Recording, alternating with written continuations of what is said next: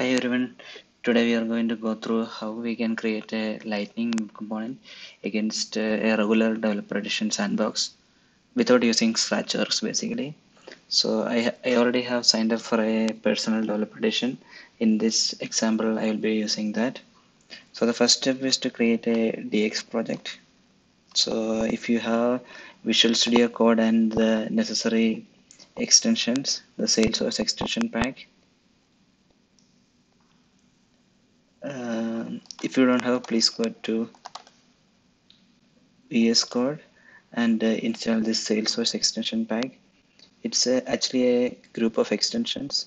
You need to have this for the full DX development experience.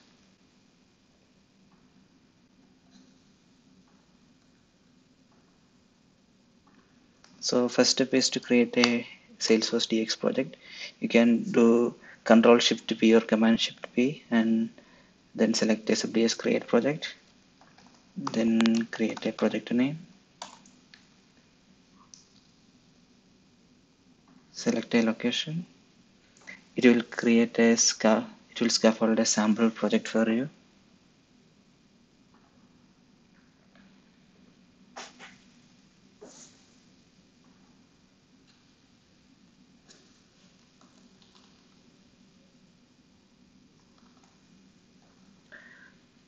So the next step is to authenticate this against your personal dev work.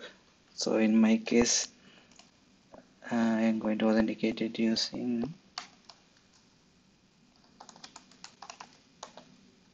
authorize an org. So if you type SSFDS authorize an org, so it will be a personal developer org. So it will be login.salesforce.com. It will need an alias.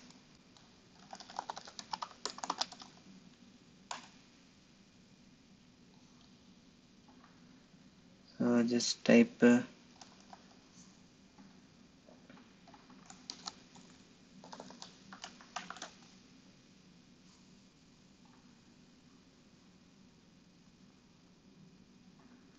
once you're authenticated,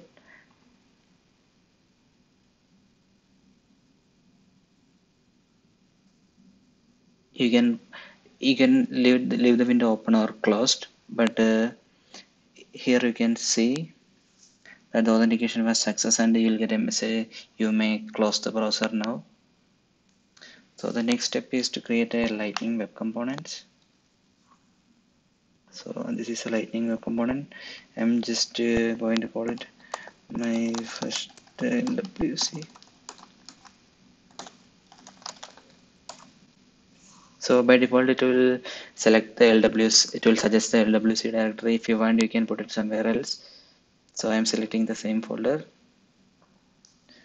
and you can see that it has created a folder here with a HTML template, a JavaScript, and a metadata file. So just to make sure that it is working, we'll do some basic component here.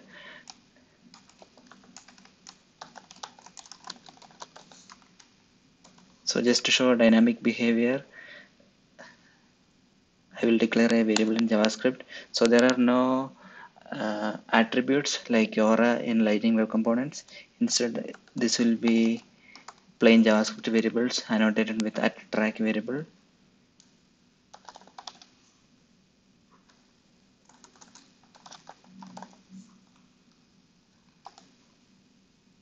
We need to import the track variable also. You can see that it is highlighting a warning here. So it's saying it needs to be imported. Ideally, you can just click quick fix. Yeah, it doesn't work here. So you can just import it from LWC using syntax like this. Once it is created like this, you can use this title variable in the page. So there are no v syntax anymore. Earlier we need to use exclamatory v dot the attribute name, right? For Aura. Now you can just do curly braces and title.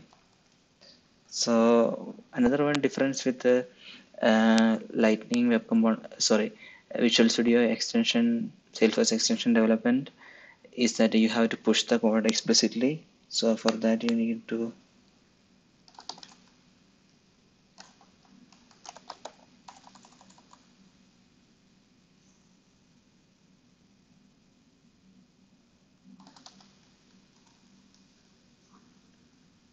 deploy this source to an org.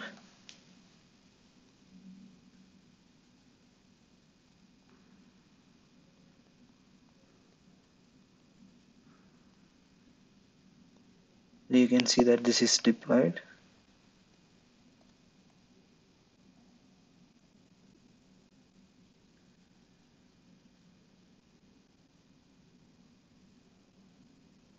Yeah, now there is one more step that you need to do.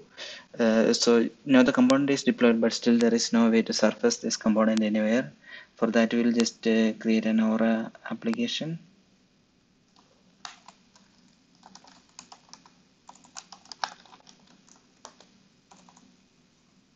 So I will use create lightning app.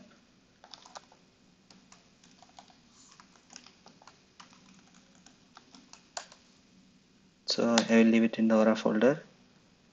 So Aura components allow you to embed lightning web components, but the reverse inverse is not true. Like you cannot embed an Aura component inside a lightning web component, but you can embed a lightning web component inside an Aura components. So in this case, my lightning web component name is,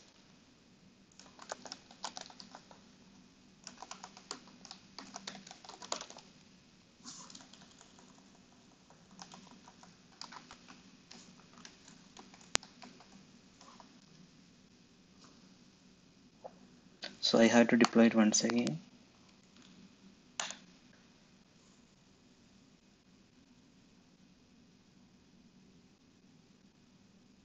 Yeah, there was a failure to run.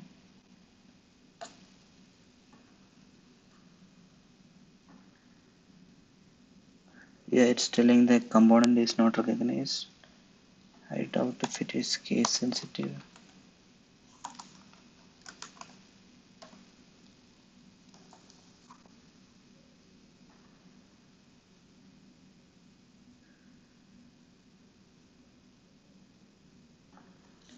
Usually it gives IntelliSense, basically code auto completion.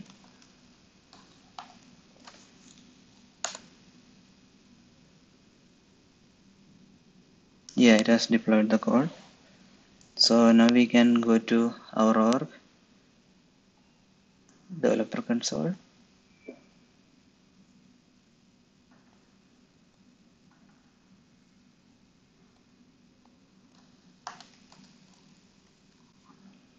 So I can see the test tab that got created here.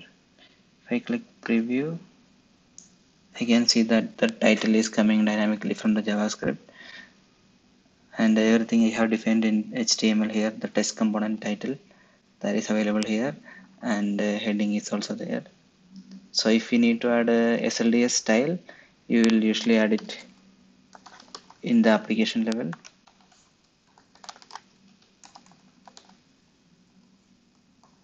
Using force SLDS syntax.